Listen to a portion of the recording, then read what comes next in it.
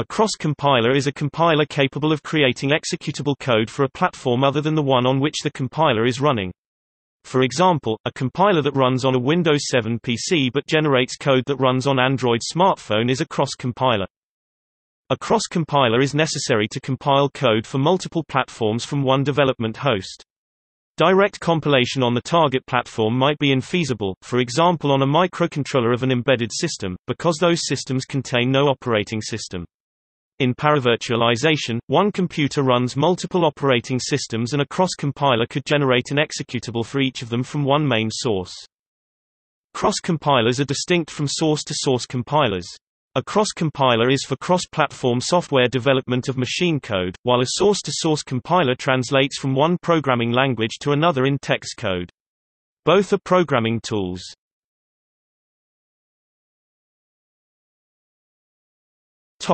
Use. The fundamental use of a cross-compiler is to separate the build environment from target environment. This is useful in several situations. Embedded computers where a device has extremely limited resources. For example, a microwave oven will have an extremely small computer to read its touchpad and door sensor, provide output to a digital display and speaker, and to control the machinery for cooking food. This computer will not be powerful enough to run a compiler, a file system, or a development environment. Since debugging and testing may also require more resources than are available on an embedded system, cross-compilation can be less involved and less prone to errors than native compilation. Compiling for multiple machines.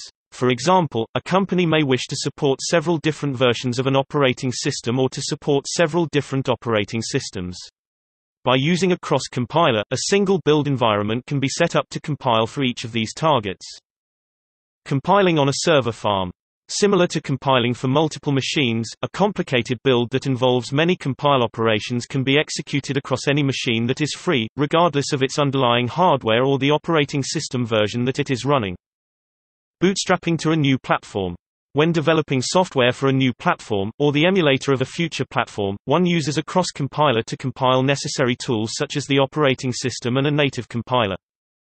Compiling native code for emulators for older now obsolete platforms like the Commodore 64 or Apple II by enthusiasts who use cross-compilers that run on a current platform such as Aztec C's MS-DOS 6502 cross-compilers running under Windows XP. Use of virtual machines such as Java's JVM resolves some of the reasons for which cross-compilers were developed.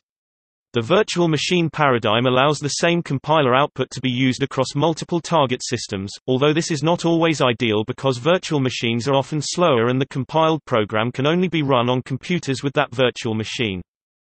Typically the hardware architecture differs, e.g. compiling a program destined for the MIPS architecture on an x86 computer, but cross-compilation is also applicable when only the operating system environment differs, as when compiling a FreeBSD program under Linux, or even just the system library, as when compiling programs with UCLibc on a glibc host.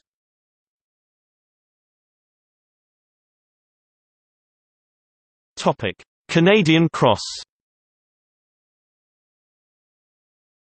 The Canadian cross is a technique for building cross-compilers for other machines. Given three machines A, B, and C, one uses machine A, e.g. running Windows XP on an IA32 processor, to build a cross-compiler that runs on machine B, e.g. running Mac OS X on an x86-64 processor, to create executables for machine C, e.g. running Android on an ARM processor. When using the Canadian cross with GCC, there may be four compilers involved. The proprietary native compiler for machine A, e.g. compiler from Microsoft Visual Studio, is used to build the GCC native compiler for machine A. The GCC native compiler for machine A, is used to build the GCC cross-compiler from machine A to machine B. The GCC cross-compiler from machine A to machine B. is used to build the GCC cross-compiler from machine B to machine C. The end result cross-compiler will not be able to run on build machine A, instead it would run on machine B to compile an application into executable code that would then be copied to machine C and executed on machine C. For instance, NETBSD provides a POSIX Unix shell script named build.sh which will first build its own toolchain with the host's compiler. This, in turn, will be used to build the cross-compiler which will be used to build the whole system. The term Canadian Cross came about because at the time that these issues were under discussion, Canada had three national political parties.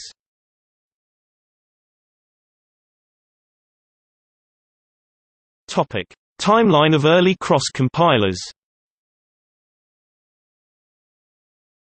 1979 ALGOL 68C generated ZCODE. This aided porting the compiler and other ALGOL 68 applications to alternate platforms.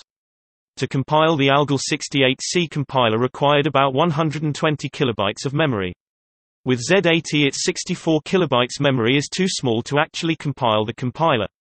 So for the Z80 the compiler itself had to be cross-compiled from the larger CAP capability computer or an IBM System 370 mainframe.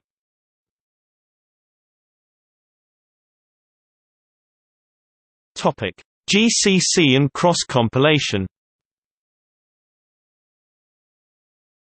GCC, a free software collection of compilers, can be set up to cross-compile. It supports many platforms and languages. GCC requires that a compiled copy of binutils be available for each targeted platform. Especially important is the new assembler. Therefore, binutils first has to be compiled correctly with the switch target equals some target sent to the configure script. GCC also has to be configured with the same target option. GCC can then be run normally provided that the tools, which binutils creates, are available in the path, which can be done using the following on Unix-like operating systems with bash. Path equals path2 binutils bin $path make. Cross-compiling GCC requires that a portion of the target platform's C standard library be available on the host platform. The programmer may choose to compile the full C library, but this choice could be unreliable. The alternative is to use newlib, which is a small C library containing only the most essential components required to compile C source code. The new AutoTools packages i.e. AutoConf, AutoMake, and libtool use the notion of a build platform, a host platform, and a target platform. The build platform is where the compiler is actually compiled. In most cases, build should be left undefined, it will default from host. The host platform is where the output artifacts from the compiler will be executed.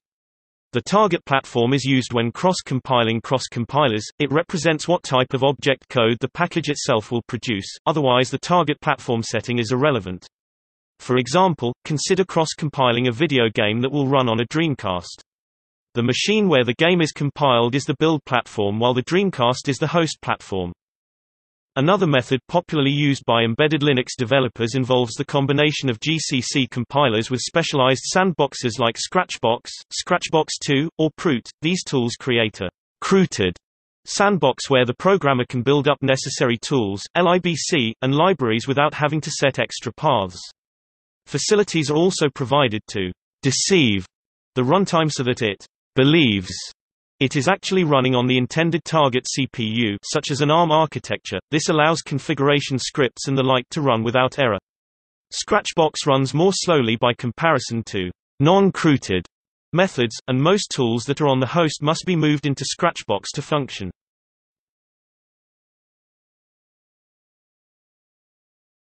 Topic: Manx Aztec C cross-compilers.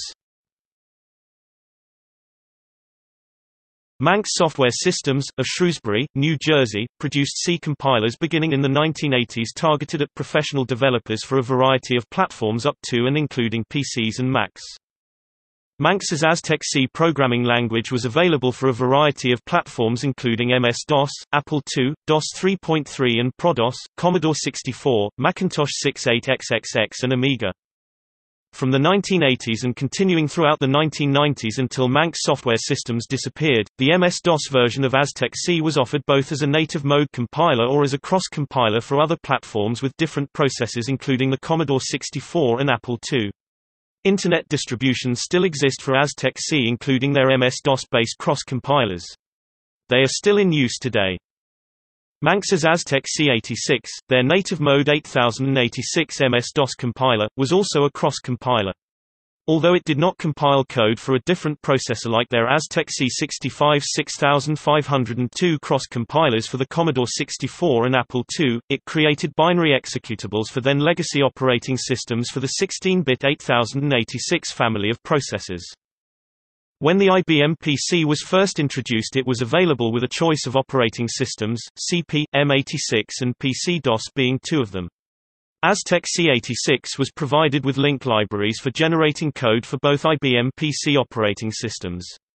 Throughout the 1980s, later versions of Aztec C86 3, XX, 4, XX and 5, XX added support for MS-DOS transitory versions 1 and 2, and which were less robust than the baseline MS-DOS version 3 and later, which Aztec C86 targeted until its demise. Finally, Aztec C86 provided C language developers with the ability to produce ROM-able hex code, which could then be transferred using a ROM burner directly to an 8086-based processor. Paravirtualization may be more common today, but the practice of creating low-level ROM code was more common per capita during those years when device driver development was often done by application programmers for individual applications, and new devices amounted to a cottage industry. It was not uncommon for application programmers to interface directly with hardware without support from the manufacturer. This practice was similar to embedded systems development today. Thomas Fenwick and James Goodnow too were the two principal developers of Aztec C. Fenwick later became notable as the author of the Microsoft Windows CE kernel, or NK, new kernel, as it was then called.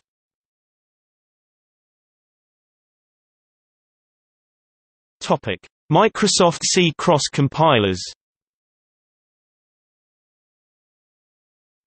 Early history. 1980s Microsoft C (MSC) has a shorter history than others, dating back to the 1980s. The first Microsoft C compilers were made by the same company who made Lattice C and were rebranded by Microsoft as their own, until MSC4 was released, which was the first version that Microsoft produced themselves. In 1987, many developers started switching to Microsoft C, and many more would follow throughout the development of Microsoft Windows to its present state.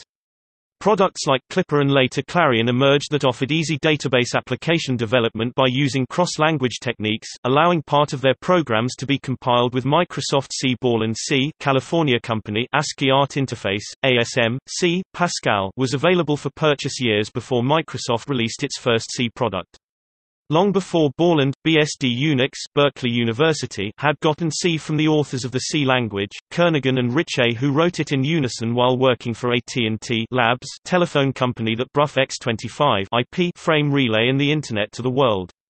K&R's original needs was not only elegant second-level parsed syntax to replace ASM first-level parsed syntax, it was designed so that a minimal amount of ASM be written to support each platform. The original design of C was ability to cross-compile using C with the least support code per platform, which they needed.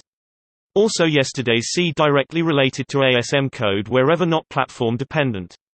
Today's C, more so C++, is no longer C-compatible, and the ASM code underlying can be extremely different than written on a given platform. In Linux, it sometimes replaces and detours library calls with distributor choices. Today's C is a third or fourth level language which is used the old way, like a second level language.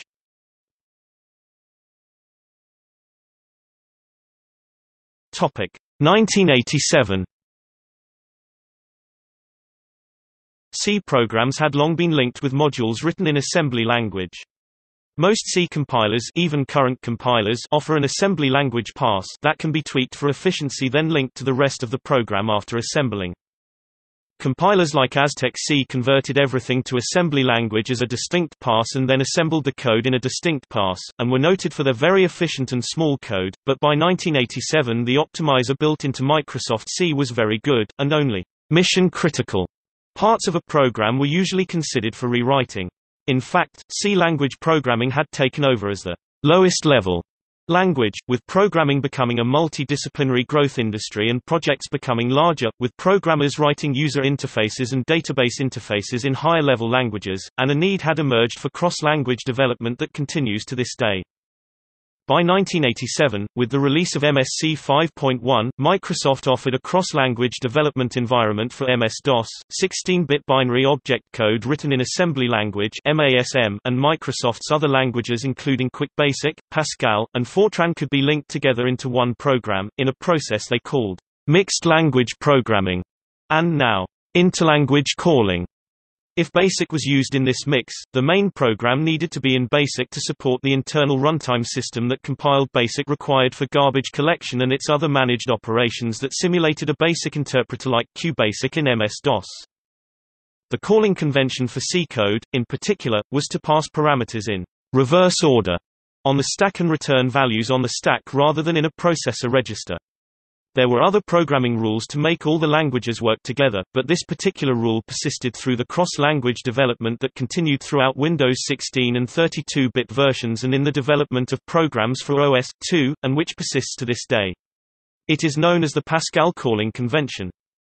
Another type of cross-compilation that Microsoft C was used for during this time was in retail applications that require handheld devices like the Symbol Technologies PDT-3100 used to take inventory, which provided a link library targeted at an 8088 base barcode reader. The application was built on the host computer, then transferred to the handheld device via a serial cable where it was run, similar to what is done today for that same market using Windows Mobile by companies like Motorola, who bought Symbol.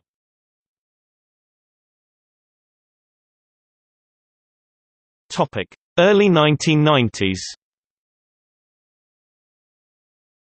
Throughout the 1990s and beginning with MSC6, their first ANSI C-compliant compiler, Microsoft refocused the C compilers on the emerging Windows market, and also on OS/2 and in the development of GUI programs. Mixed language compatibility remained through MSC6 on the MS-DOS side, but the API for Microsoft Windows 3.0 and 3.1 was written in MSC6.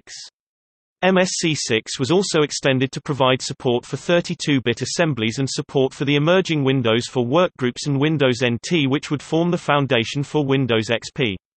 A programming practice called a thunk was introduced to allow passing between 16 and 32-bit programs that took advantage of runtime binding dynamic linking rather than the static binding that was favored in monolithic 16-bit MS-DOS applications. Static binding is still favored by some native code developers but does not generally provide the degree of code reuse required by newer best practices like the Capability Maturity Model (CMM). MS-DOS support was still provided with the release of Microsoft's first C++ compiler, MSC7, which was backwardly compatible with the C programming language and MS-DOS and supported both 16-bit and 32-bit code generation. MSC took over where Aztec C86 left off.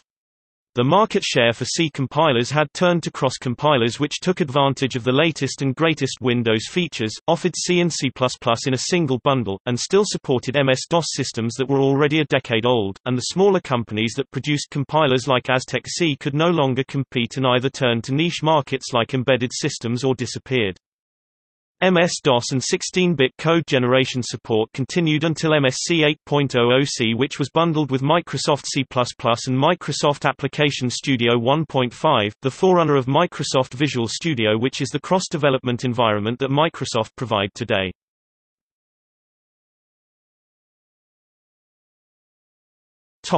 Late 1990s.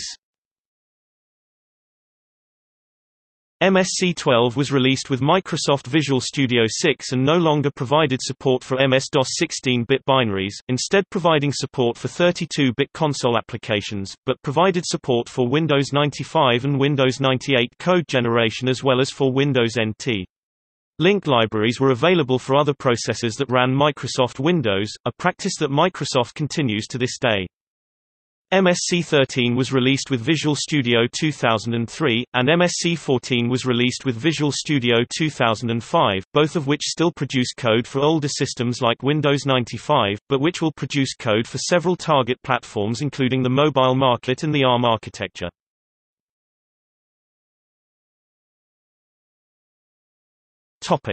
.NET and beyond. In 2001, Microsoft developed the Common Language Runtime (CLR), which formed the core for the .NET Framework compiler in the Visual Studio IDE. This layer on the operating system which is in the API allows the mixing of development languages compiled across platforms that run the Windows operating system. The .NET Framework Runtime and CLR provide a mapping layer to the core routines for the processor and the devices on the target computer. The command-line C compiler in Visual Studio will compile native code for a variety of processors and can be used to build the core routines themselves. Microsoft.NET applications for target platforms like Windows Mobile on the ARM architecture cross-compile on Windows machines with a variety of processors, and Microsoft also offer emulators and remote deployment environments that require very little configuration, unlike the cross-compilers in days gone by or on other platforms. Runtime libraries, such as Mono, provide compatibility for cross-compiled .NET programs to other operating systems, such as Linux. Libraries like Qt and its predecessors including XVT provide source code level cross-development capability with other platforms, while still using Microsoft C to build the Windows versions. Other compilers like MingW have also become popular in this area since they are more directly compatible with the Unixes that comprise the non-Windows side of software development, allowing those developers to target all platforms using a familiar build environment.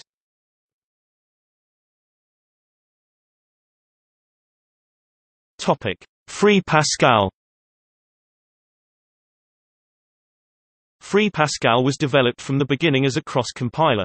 The compiler executable, PPC-XXX, where XXX is a target architecture, is capable of producing executables or just object files if no internal linker exists, or even just assembly files if no internal assembler exists, for all OS of the same architecture. For example, PPC-386 is capable of producing executables for i386 Linux, i386 Win32, i386 Go32v2 DOS, and all other OSes C. For compiling to another architecture, however, a cross-architecture version of the compiler must be built first. The resulting compiler executable would have additional ROS before the target architecture in its name. I.e., if the compiler is built to target x64, then the executable would be PPC-ROSSX64. To compile for a chosen architecture OS, the compiler switch for the compiler driver FPC P and T can be used.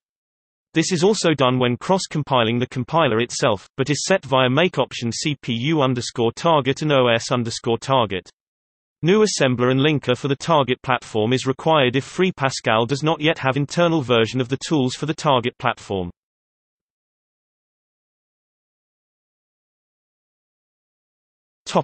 See also: MingW, Scratchbox, Free Pascal.